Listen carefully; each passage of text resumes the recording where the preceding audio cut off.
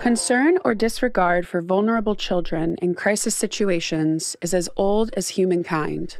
How individuals, communities, and groups responded to the needs of vulnerable children and those in humanitarian contexts has varied over the long past based on beliefs, values, and behaviors at that time and context. Efforts to protect children in crisis over the past century and beyond have shaped the professionalization of the child protection and humanitarian action sector. In 1924, at the League of Nations Convention in Geneva, Eglantine Jebb, one of the two co-founders of Save the Children in 1919, presented the Declaration of the Rights of the Child to leaders from around the world, stressing the need to remember forgotten children. The child that is hungry must be fed. The child that is sick must be nursed. The child that is backward must be helped. The delinquent child must be reclaimed. And the orphan and the waif must be sheltered and succored. The Declaration was adopted by the League of Nations a year later, and an extended form was adopted by the United Nations in 1959. In the aftermath of World War II, the best interest principle was used in decision-making processes for the placement of children who were identified as kidnapped or adopted.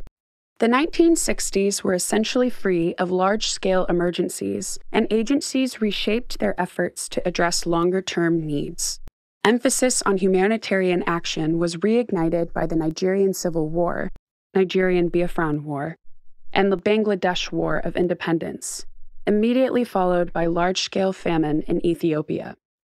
Some of the first initiatives run by UN agencies and NGOs in the realm that would become child protection and humanitarian action were focused on unaccompanied and separated children and children associated with armed forces and groups, which was then referred to as child soldiers.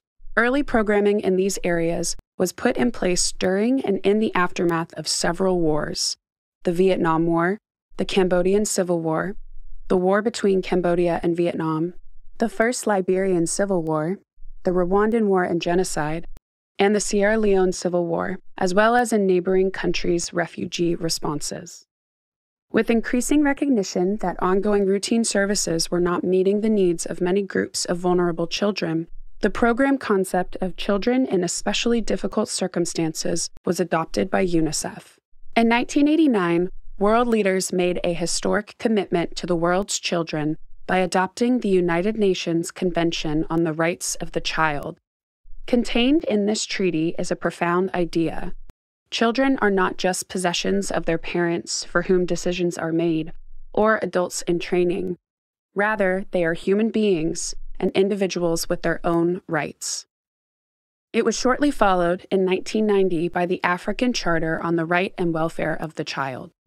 Close interagency collaboration in the 1990s led to the reunification of tens of thousands of Rwandan children with their families in the aftermath of the crisis in the Great Lakes region of Africa.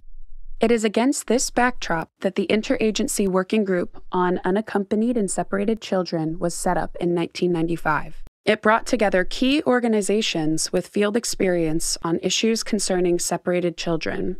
This is the first known example of organized and long-lasting interagency collaboration within the child protection sector. In 1996, Grasa-Michel report, The Impact of Armed Conflict on Children, highlighted the disproportionate impact of war on children.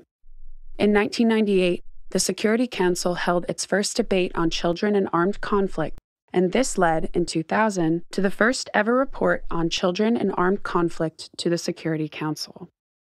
Through the late 1990s and early 2000s, the need for contextually appropriate family and community-based approaches to reintegrate abused and exploited children became increasingly apparent, as did the need for prevention and preparedness techniques to protect children from harm before it occurs in the aftermath of a disaster.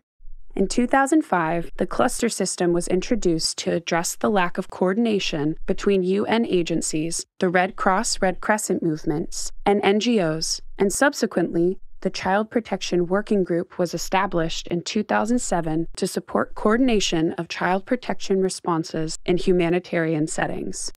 It's also around 2007 that a common definition for child protection in emergencies started appearing in reports and documents from more agencies. Child protection in emergencies refers to all efforts to prevent and respond to abuse, neglect, exploitation, and violence against children in the aftermath of a disaster. In 2012, the first minimum standards for child protection and humanitarian action were released, and the definition for child protection in emergencies was codified in this document for the sector. Increased collaboration and coordination across humanitarian agencies led to production of several interagency technical products, as well as joint efforts to strengthen the capacity of the sector, advocate on behalf of children and their protection, and build stronger evidence for CPHA programming. In 2016, the Global Child Protection Working Group was split into the Child Protection Area of Responsibility and the Alliance for Child Protection and Humanitarian Action. The Alliance for Child Protection and Humanitarian Action launched a revised version of the Minimum Standards for Child Protection and Humanitarian Action in 2019. This video provides only a brief overview of the evolution of our sector. More details can be found in the accompanying document, and the journey of the child protection and humanitarian action sector continues. As the sector evolves, it needs to find new ways of working, rooted in the sharing of capacity, expertise, opportunity, and the intentional shift of power and resources to community, local, and national actors, while never neglecting the agency of children and the role of caregivers and communities in protection of children affected by conflict and crises.